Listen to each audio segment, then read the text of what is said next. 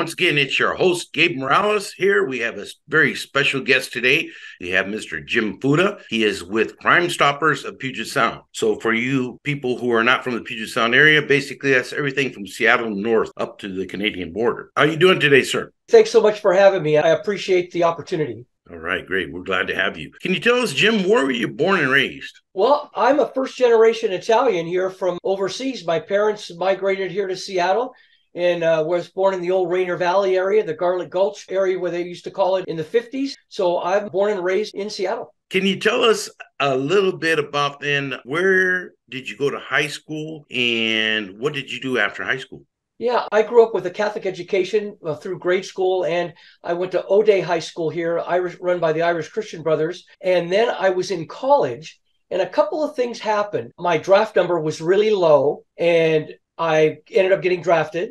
And while I was home on leave with orders for Vietnam, Nixon did away with draftees having to go to a combat zone. So I finagled myself back to Fort Lewis here in Seattle, and I was still underage. They made me a military policeman because that's what I was studying. And then so I was able to take the test for the King County Sheriff's Office underage. So I turned 21, got discharged from the military, and hired by the Sheriff's Department in a 10-day period.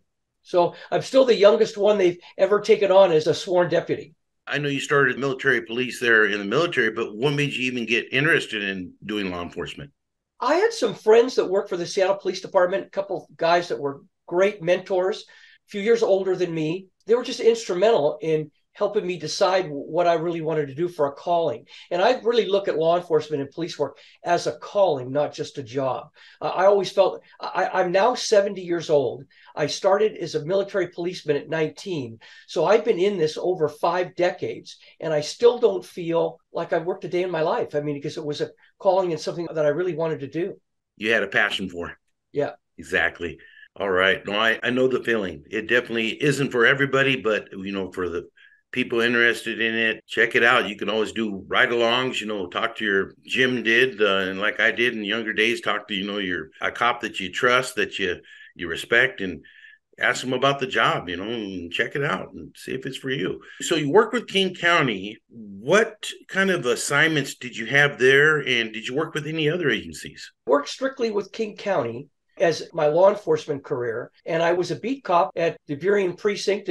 That was the era of the Green River Killer. Gary Ridgway did all those. That was my patrol district. Then I got promoted, worked at the Federal Way precinct when that was King County then, before they incorporated. And then I had my year in with my probation, and an opening came up in special operations. Well, I ran the hostage negotiations team, and I was a part of that team for 25 of my 33 years. So they put me back in special ops. So I always joke it was the big boys with the toys. So, that although negotiations was an ancillary assignment, my main line, I ran a traffic unit for a while. I ran the Marine unit for a while. I ran Canine for a while. And I mean, it was just all, exciting, fun, first responder stuff. Great. So I know hostage negotiations is a very special skill set. You have to have not only tactical knowledge, but good communication skills. So I imagine that transferred over to a lot of other things for you. Absolutely. And, it was one of those things where it was really a challenge because, cops are type A personalities. They want to go in and they want to take care of the problem. But to sit back and wait and have discussion to solve things peacefully was difficult for many officers. And I remember when we first started our teams, I was one of the first members of our team that we formed in 82. And we had trouble, as did many departments around the United States, when hostage negotiations teams started to come around and to work together with the SWAT teams, because the SWAT team's initial role changed to the containment aspect of it. Get, recon intelligence however they could, but just hold the perimeter for a while and make their plans if they had to make a quick entry while the negotiators were doing what we do. Right. De-escalation, that kind of stuff. Right. Yeah, definitely. Yeah. Almost two extremes of that realm of work, hostage negotiations. So can you tell us, why did you get with Crime Stoppers of Puget Sound? Well, that evolved later. After WTO, here where we had our riots and demonstrations and things, I was tasked by the feds, just because I was one of the planners, to write a demonstration course for Indonesia. And while I was still working as a sergeant with the sheriff's office, I went back a couple of times after writing that course and did some iterations of that training. So my name was already set with the feds. So I retired in 2006. I retired March 17th. I did St. Patrick's Day, so I wouldn't forget it when I was an old guy. And 5 days later, I was on a plane to Pakistan. So I worked in and out of Pakistan for 2 years. Most time I was there like 3 weeks to 8 weeks and then back home. And then another assignment, you go back and forth. So I was all over that country. Then came home and worked for Microsoft as their global event security director for a year. And I just didn't feel like I fit very well with the private sector. So I went back to the feds and then landed a role as the senior executive advisor to the Minister of Interior in Bosnia, the Serb part of Bosnia, which is called the Republic of Srpska. So I went and did that. And the reason I came home after 14 months is, I'm the oldest in like a lot of cultural families. I'm the oldest in an Italian family. My mom dies. So I came back, to help take care of dad and did that. And a friend of mine, Merle Carner, with the Seattle Police Department, who started the Crime Stoppers program, says, Jim, why don't you come on over? I'm thinking of stepping down a bit and, take over. We kind of co-direct for a while. And we did that for like 3 years. He finally retired and I have it all. So what happened in November of 2017, we started using an anonymous tip app and our tips quadrupled overnight, which means our arrests more than doubled. And what we learned is we're in the gaming generation. And I joke I can't get my 17-year-old granddaughter to talk to me on the telephone, but she texts me back in 30 seconds. So thinking of the success of this app, I decided, how can this be utilized in developing countries where corruption is the base of these, why they're allowed to continue, and the crimes that have no borders? So I had trusted policemen already in Serbia. And so Crime Stoppers is a partnership between the police, the public, and the media. So we go to the media and put out stories so the citizens who might some information but are afraid to talk about it can give the information anonymously. So we went back and I did one press release and one presentation to 4 countries. And I had 47 tips in a week. So we knew the concept would work. It's just that we learned 2 things. A local program can't sustain it. And that 2 is that Bosnia was not the place to start. Bosniaks, Muslim, Croats, Catholics, Serbs, Orthodox. If one likes it, the other 2 don't. So we moved it to Serbia, which is kind of the leader country in Eastern Europe anyway. And it took 2 years to build trusted relationships to where we actually had trusted Serbian upper echelon commanders here in Seattle, February 2020, to learn about the operational side of how everything works. 3 weeks later, COVID hit. Mm-hmm. So last year we went back. Those people have disappeared. We've been back 3 times since to get things established. But one of the other points is that in that time, Moldova got a hold of me because of the Ukrainian war. Chisinau, their main city, is 30 miles from the Ukrainian border. They are being influxed by refugees, which brings a whole new level of corruption. And so they're interested as well. So we're moving it forward in that direction as well. Got you. So, yeah, I understand then out of your experiences there in Eastern Europe that you decided to start a new project, correct?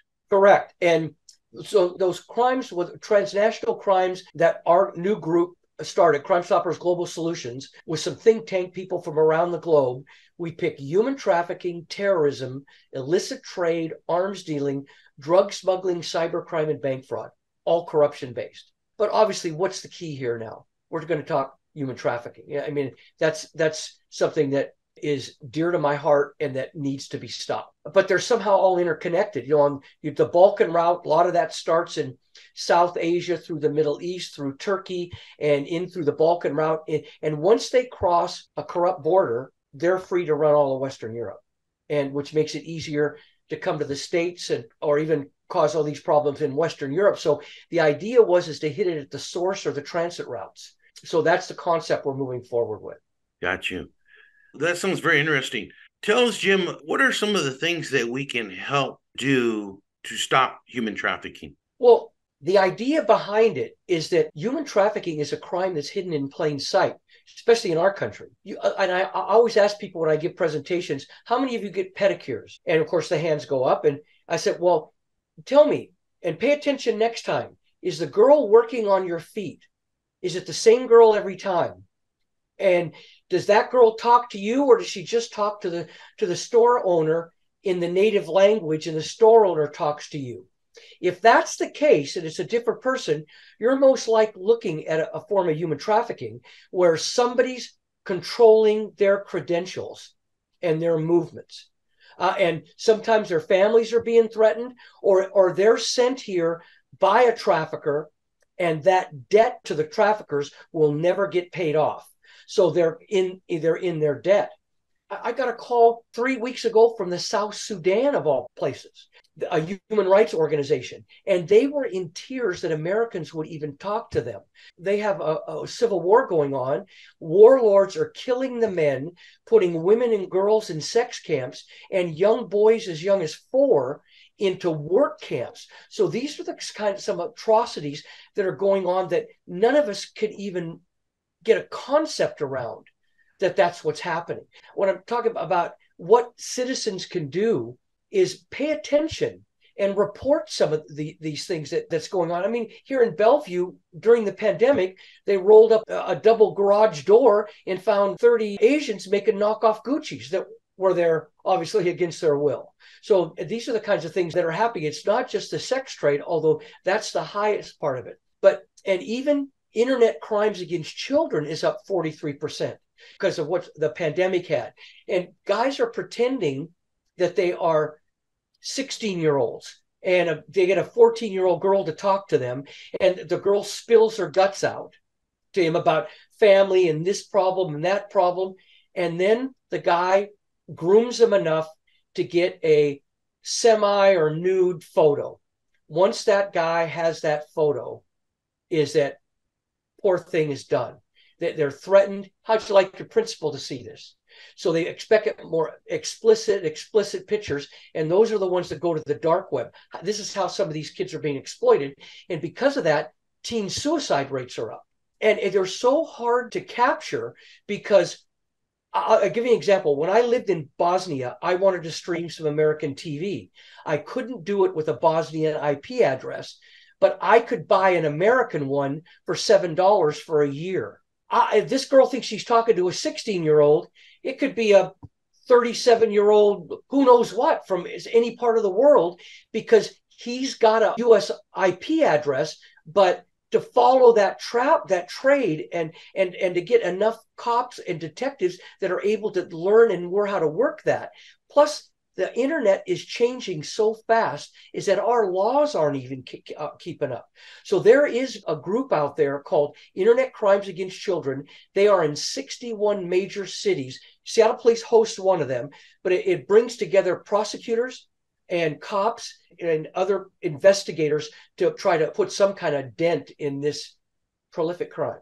Thank you for that. And so we have a public education announcement here that we're going to play for you. It tells you a little bit more about what Jim and others are doing in regards to this topic.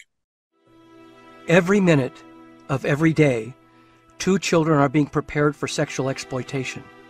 The average age of these children is 14, but many are as young as 3. Child sexual exploitation is a $14 to $16 billion a year business. The top 3 countries involved in these horrific acts are India, Brazil, and sadly the United States. I recently heard of a case where 2 16-year-old girls were rescued after being in captivity since they were both 14 and had been raped multiple times a day until they were rescued just last month. As if this wasn't horrific enough, there was a 3rd girl that was not so fortunate. She was taken by her captors, transported to an Eastern European country where her organs were harvested for resale to the highest bidder on the black market.